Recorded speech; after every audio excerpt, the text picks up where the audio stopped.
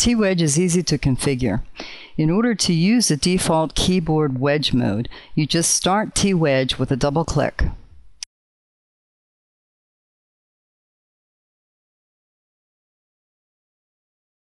Then select the interface to which your device is connected to.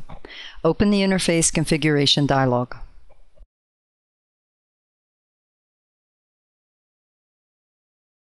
For serial devices, just adjust the COM port number and specify the communication parameters, as well as the handshake options. For devices connected via network, enter the host name or the IP address. In addition, specify the TCP/IP port number to which TWedge should connect to. If you're using a Bluetooth device, TWedge enumerates the available devices automatically. This may take a moment. For the following examples, I use the Bluetooth barcode scanner called Voyager BT. Just select it from the list or enter the Bluetooth address directly into this field. The options below are helpful if you want TWedge to automatically recover lost network or Bluetooth connections. If you're using a Bluetooth device, this may happen if your device is out of range. Confirm the interface settings with OK, and let's take a look at other important configuration options.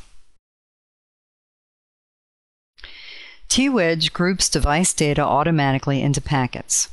The data packets are transmitted to the target application as a single unit. In the dialog Data Packets, you can specify the parameters for this purpose. A data packet is defined by its size, by the maximum time required for receiving it, or by delimiter characters. You can combine these settings as required. The default values work quite well with a manually triggered barcode scanner. You can receive a maximum of 100 bytes per scan. All scans within 100 milliseconds are treated as a single barcode.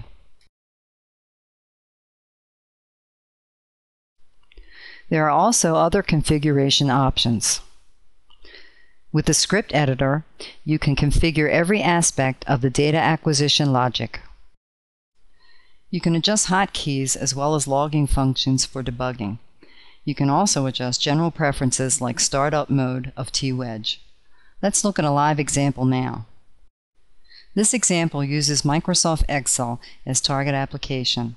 I will scan barcodes with the Bluetooth scanner. The scanned barcode data is automatically entered into the worksheet.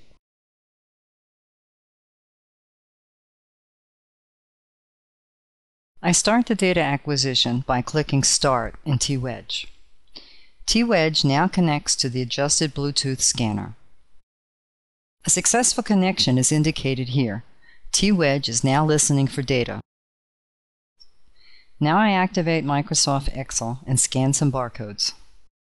Every time I scan a barcode, TWedge receives the barcode data, displays it in the protocol window, transforms the data into virtual keystrokes, and forwards them to Microsoft Excel as typed by the user. This keyboard wedge mode can be used with all applications accepting user input. This technique works even with completely browser-based applications.